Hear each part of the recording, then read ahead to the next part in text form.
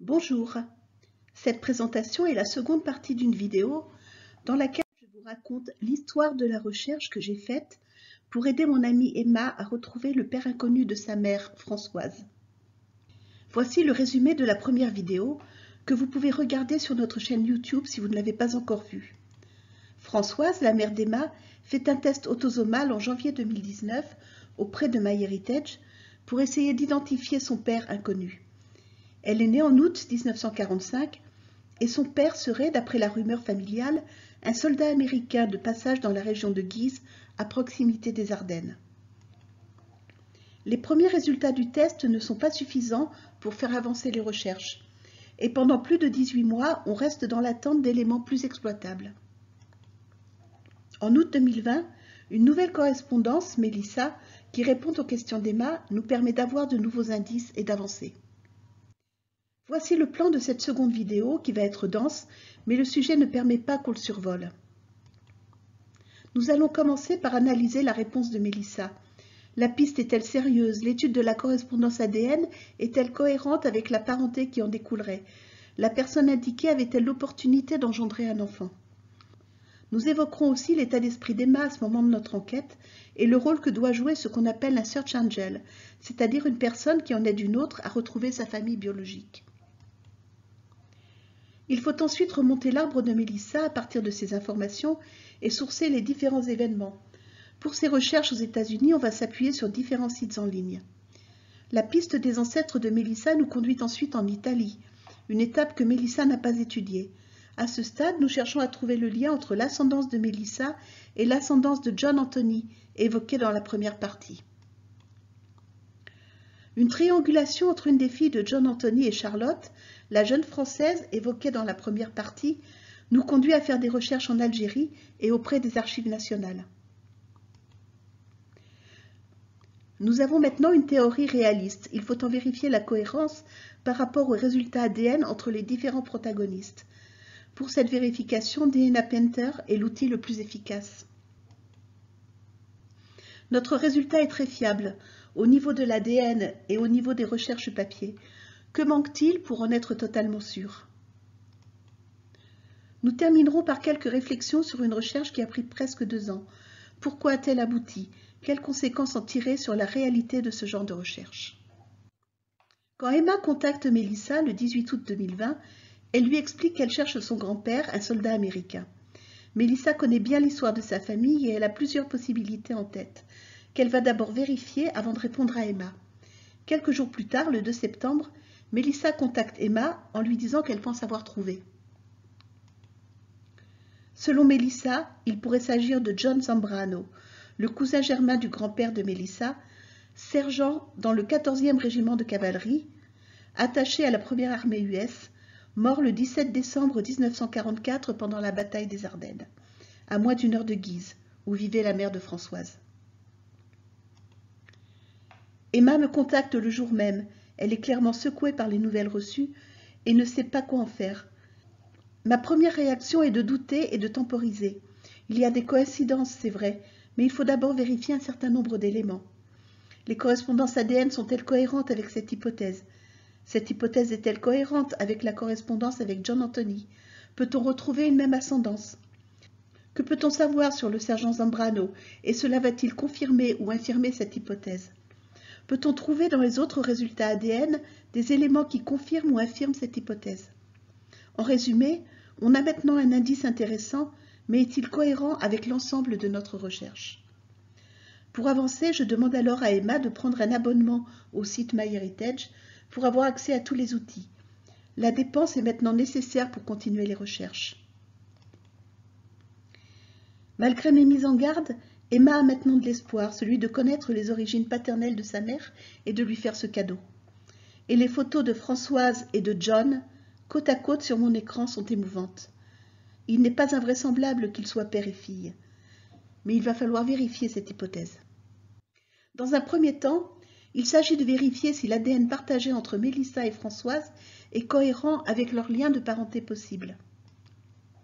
John, le père potentiel de Françoise, était le cousin germain de Giovanni, le grand-père de Mélissa. Cela fait d'elle des cousines issues de germains à une génération d'écart, c'est-à-dire 2C, 1R, second cousin once removed en anglais. Selon The CM Project, l'ADN partagé à ce niveau de parenté est en moyenne de 122 centimorganes, mais avec de fortes variations, entre 14 centimorganes et 353 centimorganes. Les 37,2 centimorganes partagés entre Mélissa et Françoise sont dans la fourchette basse des possibles, mais cette correspondance est cohérente avec leur possible parenté. Il faut maintenant vérifier si le parcours de vie de John lui a permis de croiser la route de la mère de Françoise à l'époque de la conception de la petite fille, vers novembre 1944. Grâce aux documents que Mélissa a mis en ligne dans son arbre sur Ancestry, j'ai accès à une partie du dossier militaire de John, celui que sa famille a conservé, et particulièrement des documents concernant son décès. Les archives des dossiers des soldats américains sortis de l'armée entre 1912 et 1959, donc les 2 guerres mondiales, ont été détruites dans un incendie en juillet 1973. Il ne reste, consultable en ligne sur le site fault3.com, que les cartes d'engagement des soldats qui ont pris part aux 2 guerres mondiales. Les documents que je trouve sur le compte de Mélissa sont donc particulièrement utiles et rares. John appartient au 14th Cavalry Group, qui quitte les États-Unis pour l'Écosse le 28 août 1944, puis débarque sur la plage d'Omaha Beach le 26 septembre 1944. Le régiment traverse alors la France, direction la frontière belge avec l'Allemagne, la forêt des Ardennes. Son régiment est intégré à la première armée américaine. Mi-décembre 1944, John se trouve avec son régiment à Losheim, à la frontière entre l'Allemagne et la Belgique. Sur la carte, c'est le point bleu le plus au nord. Guise, la ville où habite la mère de Françoise, est le point le plus au sud en France, à la limite entre la Picardie et les Ardennes françaises. Je ne connais pas les conditions dans lesquelles la mère de Françoise et John se sont rencontrés. Est-il passé dans le village où elle habitait? C'était ma première idée, mais l'historique du 14th Cavalry Group mentionne un itinéraire via Château-Thierry et Verdun, plus à l'est par rapport à Guise. Mais je n'arrive pas à vérifier cet itinéraire pour l'instant. Et puis la mère de Françoise aurait aussi pu se trouver à Verdun ou à Château-Thierry. Tout cela est dans un rayon de moins d'1 heure. Je n'ai aucune certitude. C'est souvent ce qui arrive quand on n'a pas de renseignements sur l'histoire qui a entouré la conception d'un enfant. Mais le parcours en France du jeune sergent John Zambrano et le timing de ce parcours sont cohérents avec une possible filiation de Françoise. Le 16 décembre 1944, Hitler lance une contre-offensive de très grande ampleur, en lançant les dernières forces de l'armée allemande à travers les Ardennes pour tenter d'atteindre Anvers. Les Alliés n'ont absolument pas vu venir cette attaque. Ils croyaient que l'armée allemande était au bord de la défaite. Certains espéraient presque être rentrés chez eux pour Noël. Dans les Ardennes étaient stationnées des troupes peu nombreuses, qui étaient au repos après des combats durs en Belgique. D'autres venaient d'arriver en Europe et n'avaient jamais connu le combat, dont le 14th Cavalry Group de John Zambrano. Le 16 décembre, c'est ce régiment qui a été un des premiers à essuyer les tirs de l'armée allemande à Losheim, avant que les chars percent les lignes alliées. John a été mortellement blessé par un éclat d'obus à la poitrine, selon une lettre envoyée à sa famille par un de ses compagnons d'armes. Il est mort quelques heures plus tard à l'hôpital. Pendant les 3 jours de la bataille du Losheim Gap, selon le nom qu'on lui donne, les Américains ont perdu 3750 soldats, parmi lesquels 450 morts et 2300 prisonniers. John Zambrano est mort dès le second jour de la bataille des Ardennes, que les Américains appellent « The Battle of the Bulge ». Maintenant que j'ai pu vérifier que l'hypothèse John Zambrano est possible, il faut faire de la généalogie traditionnelle et essayer de reconstituer comment les différentes correspondances ADN de Françoise, que j'ai pu attribuer à sa branche paternelle, se placent dans un arbre hypothétique. Habituellement, à partir des correspondances triangulées qu'on trouve, on esquisse un arbre rapidement, un quick and dirty tree, un arbre vite fait sur le coin de la table, selon l'expression qu'utilisent les généalogistes américains, pour retrouver un couple d'ancêtres communs. Dans le cas du grand-père d'Emma, c'est un peu différent puisque je connais peut-être déjà la personne que je cherche. Mais je vais devoir reconstituer l'arbre généalogique de la famille et vérifier où s'intègrent les différentes correspondances ADN et si elles sont cohérentes entre elles et confirment ainsi l'hypothèse John Zambrano. Je commence à travailler avec l'arbre en ligne de Melissa, qui ne couvre que la période sur le sol américain. Antonio, le père de John, et Carmine, son oncle, qui est le grand-père de Melissa, sont nés en Italie, et ce sont eux qui ont immigré aux États-Unis vers 1910 pour Carmine, l'aîné, en 1913 pour Antonio. Ces événements sont confirmés dans les obituaries que je trouve en ligne sur newspaper.com, qui n'indiquent ni le lieu de naissance des deux frères, ni le nom de leurs parents. Mais ces informations sont connues par Melissa et je vois que les deux hommes sont nés à Castel San Giorgio, en Italie. Carmine est né le 13 novembre 1889, mais le registre de cette année 1889 est manquant sur Antenati. Antonio est né le 15 juillet 1896 et je trouve son acte de naissance, l'acte 54, avec une déclaration faite par le père le 16 juillet 1896. Antonio est né dans une maison située au 30 à Torello, village appartenant à la commune de Castel San Giorgio, de Giovanni Zambrano, 37 ans journalier, et de son épouse, Marie Antonia Amabile, paysanne. À partir de la naissance de Carmine, l'aîné des deux frères, je cherche dans le registre des mariages si je trouve un mariage pour ses parents. La chance me sourit, ils se sont bien mariés dans la commune de Castel San Giorgio, le 21 décembre 1884. Leur acte de mariage, qui porte le numéro 47 du registre, m'indique le nom de leurs parents, c'est-à-dire les 4 grands-parents d'Antonio Zambrano, c'est-à-dire 4 des 8 arrière-grands-parents de John, le père présumé de Françoise. Je retourne vérifier dans le registre des naissances pour reconstituer la fratrie complète de Carmine et Antonio. Les registres en ligne me permettent de reconstituer un début d'arbre. À partir des 4 grands-parents de Carmine et d'Antonio, malgré les nombreuses lacunes, les registres qui ne commencent qu'en 1863 et l'absence de registre de décès, je retrouve également la fratrie de Carmine et d'Antonio. On voit sur cet arbre la relation entre Melissa et Françoise, cohérente avec le montant d'ADN qu'elles partagent.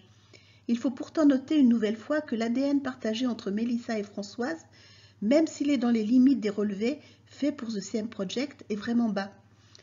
On aurait pu s'attendre plutôt à un résultat autour de 160 à 180 centimorganes.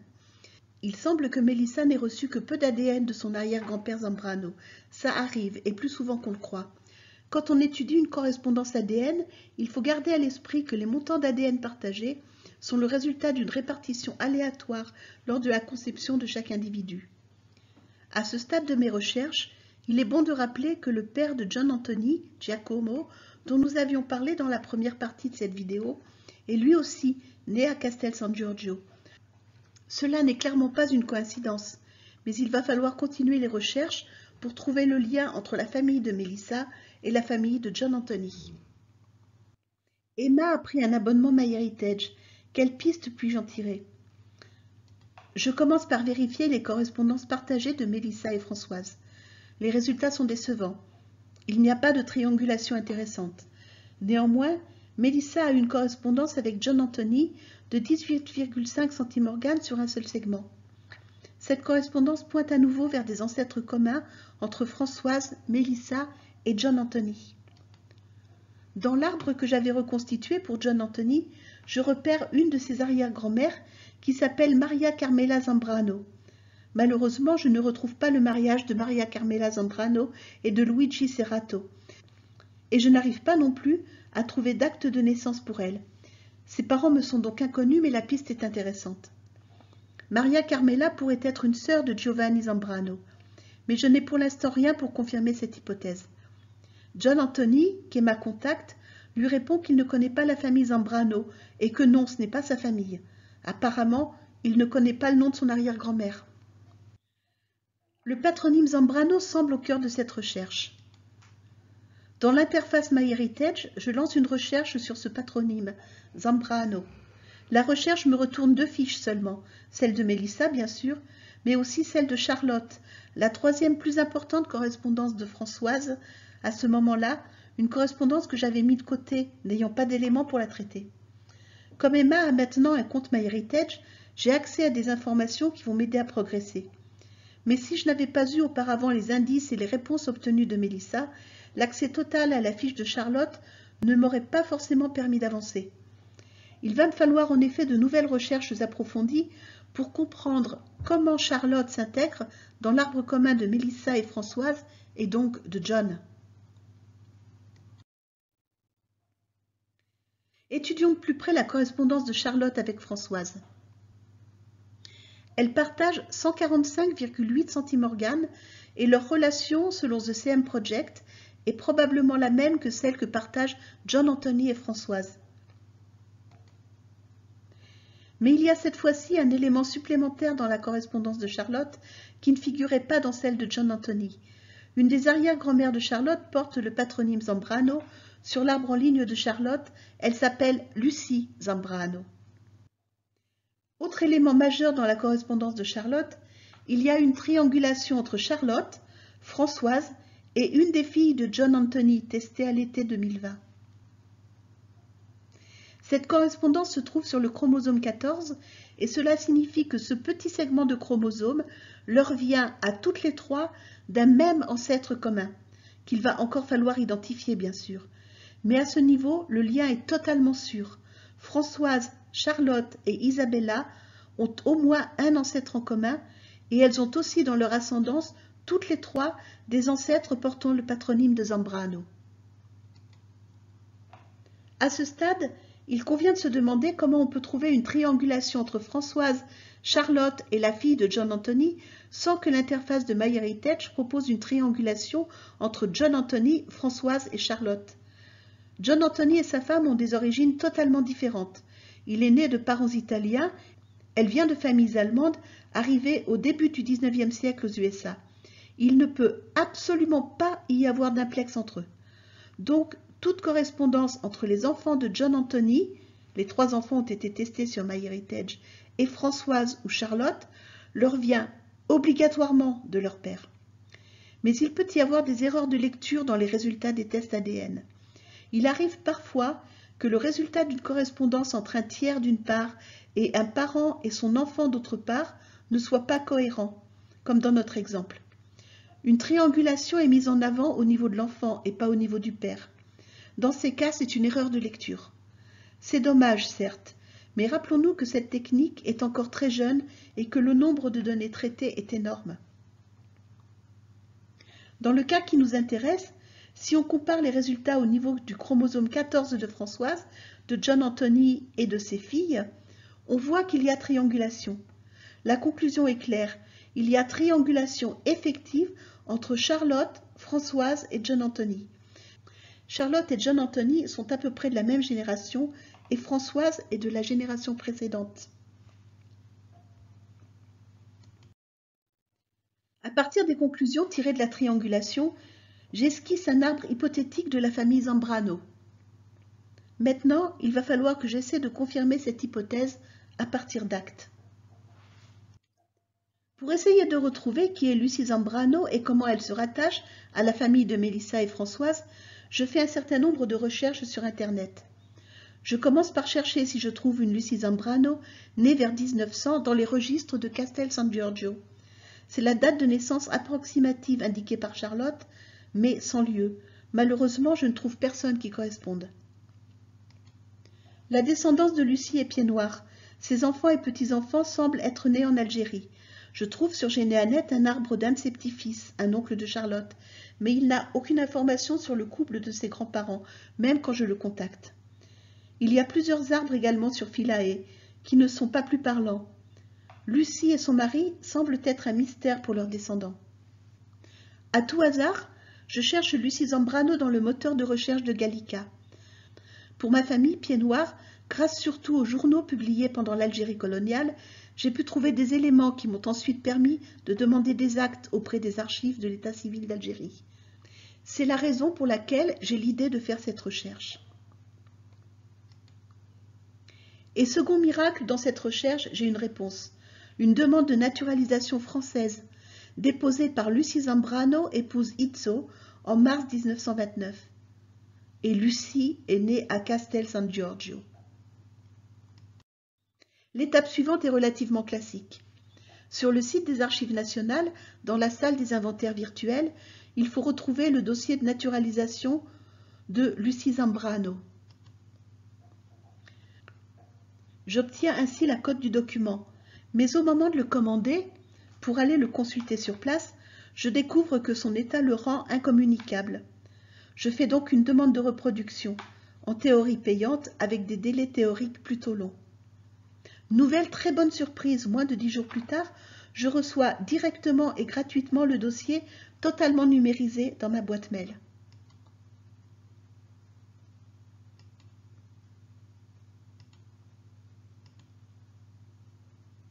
Ce dossier de naturalisation est un vrai trésor. Il contient les actes de naissance des deux conjoints, en italien et en traduction française, et leur acte de mariage à Castel San Giorgio. Il contient aussi le nom et la date de naissance de tous leurs enfants, naturalisés avec eux. J'ai maintenant le nom des parents de Lucia Zambrano, née le 29 mars 1890, année manquante dans les registres de la commune, à Castel San Giorgio, de Raffaello Zambrano, 36 ans, et Carmela Cafiero. Sur Antenati, je peux retrouver l'acte de mariage de Raffaele Zambrano, fils de Marco Zambrano, et de Maddalena Di Pietro. Raffaele est le frère de Giovanni et Lucie est donc bien la cousine germaine de Carmine, l'ancêtre de Melissa, et d'Antonio, le grand-père de Françoise. Je peux mettre à jour mon arbre des Zambrano. L'hypothèse qu'il me reste maintenant à valider concerne la relation familiale entre Maria Carmela Zambrano, Raffaele et Giovanni. Cela passera probablement par une demande de renseignement, au succès très aléatoire, à la mairie de Castel San Giorgio et par un mail aussi explicatif que possible à John Anthony, qui semble avoir encore des liens proches avec l'Italie. Cette seconde piste me semble tout aussi aléatoire que la première. Sur le site DNA Painter, je saisis l'arbre des Zambrano que j'ai reconstitué et je teste différentes hypothèses de cousinage pour John Anthony qui apparaît sous le terme hypothésis. Plus le score est élevé, plus l'hypothèse est plausible. L'application me confirme donc que Maria Carmela Zambrano, l'arrière-grand-mère de John Anthony, est soit la demi-sœur de Lucia, soit la cousine germaine de Lucia, Carmine et Antonio. Reste à savoir comment retrouver l'information pour finir de valider cet arbre.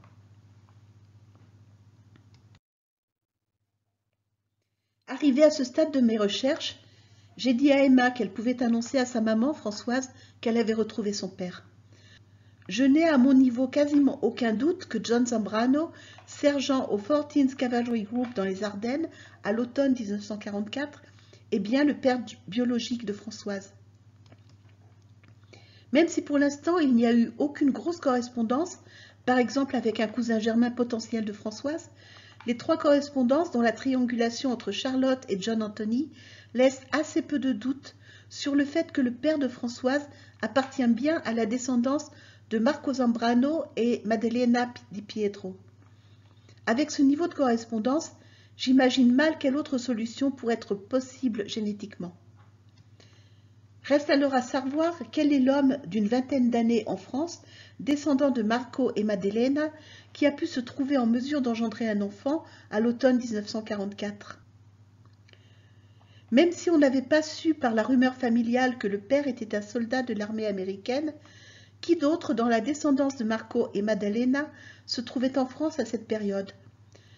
John Zambrano semble être le candidat parfait. Néanmoins, il reste encore un léger doute, qui tient au fait que je n'ai pas été en mesure de vérifier si Raffaele Zambrano a eu un ou des enfants ayant émigré aux USA et donc s'il a eu des petits-fils potentiellement dans l'armée américaine et dans les Ardennes à l'automne 1944. De la même façon, je n'ai pas pu vérifier non plus si Marco Zambrano et Maddalena Di Pietro ont eu d'autres enfants ayant migré aux États-Unis. La coïncidence de deux cousins issus de germains présents au même moment dans les Ardennes ne peut pas être totalement mise de côté. Il reste un doute que j'ai du mal à confirmer ou infirmer à cause des lacunes de l'état civil italien en ligne et de l'absence d'arbres généalogiques établis en dehors de celui de Melissa. Pour fiabiliser le résultat, le plus simple serait qu'un des cousins germains potentiels de Françoise, c'est-à-dire un des neveux de John Zambrano, dont tous les frères et sœurs ont eu au moins un enfant, accepte de faire un test ADN. À ce jour, Emma et Mélissa n'ont encore pu obtenir l'accord de personne. C'est pourquoi j'estime que le résultat trouvé est très fiable, mais qu'il n'est pas encore totalement certain. J'espère que la ressemblance entre les photos de Françoise et de John ne m'a pas influencée et poussée à l'erreur. J'espère ne pas avoir eu tort quand j'ai dit à Emma de tout raconter à sa maman. Mais je reste aussi confiante qu'on peut l'être en attendant qu'un dernier test ADN vienne confirmer ma recherche. Peut-être pensez-vous que 2 ans pour aboutir à ce résultat, c'est beaucoup. Vous entendez régulièrement parler de personnes qui découvrent leur père ou leur mère biologique juste en faisant un test ADN. Mais si ce genre d'histoire est possible, elle est très rare en France. Aux États-Unis, le nombre de correspondances proches qu'on retrouve dans les résultats est bien supérieur à ce qu'un Européen moyen a dans ses résultats. Cette recherche aurait parfaitement pu ne jamais aboutir. Si nous avons pu identifier John et confirmer que Françoise est probablement la fille de John, c'est parce que plusieurs facteurs ont été réunis. Une personne, en l'occurrence moi, a été présente auprès d'Emma pendant tout le processus pour l'aider à s'y retrouver, pour faire les recherches généalogiques nécessaires. Cette personne, qu'on nomme un Search Angel aux États-Unis, quand le travail de recherche est fait à titre gratuit, va s'avérer indispensable si on n'a pas d'expérience dans les tests ADN et pas non plus dans les recherches généalogiques. Il faudra sinon souvent passer par un généalogiste professionnel pour obtenir ce service. Les ressources accessibles en ligne sur Ancestry, sur newspaper.com, sur Fold3 et sur Antennati ou sur Gallica, aux États-Unis, en Italie et en France, m'ont permis d'avancer dans cette recherche. Sur Antennati, toutes les communes ne sont pas en ligne, loin de là. Si la commune de Castel San Giorgio n'avait pas numérisé une partie de ses archives, suffisamment pour que je reconstitue les arbres de Mélissa, de Charlotte et de John Anthony, je n'aurais jamais pu retrouver leur relation. La rencontre virtuelle d'Emma avec Mélissa a été l'élément déclencheur. C'est à Mélissa que nous devons d'avoir pu résoudre le mystère. Il n'est malheureusement pas fréquent de rencontrer une cousine génétique qui connaisse l'histoire de sa famille et s'investisse pour aider une lointaine cousine à combler les vides de son arbre généalogique. Sans Mélissa, absolument rien n'aurait été possible. Pour mémoire, rappelons qu'il faut payer un abonnement en plus de payer le test ADN pour avoir accès aux données de MyHeritage et avancer vraiment dans ses recherches. Mentionnons enfin la découverte du dossier de naturalisation de l'arrière-grand-mère de Charlotte, trouvé grâce à une recherche sur Gallica. Ce dossier m'a permis de raccrocher les différentes branches de la famille à un même tronc. Si un seul des facteurs que je viens d'énoncer nous avait fait défaut, je doute que je serais arrivée à ma conclusion actuelle. Et clairement, sans Mélissa, jamais je ne serais arrivée à John Zambrano. Voilà à quoi tient une recherche de parents inconnus, ne vous leurrez pas. Cela vous demandera du temps, du travail et probablement de l'argent.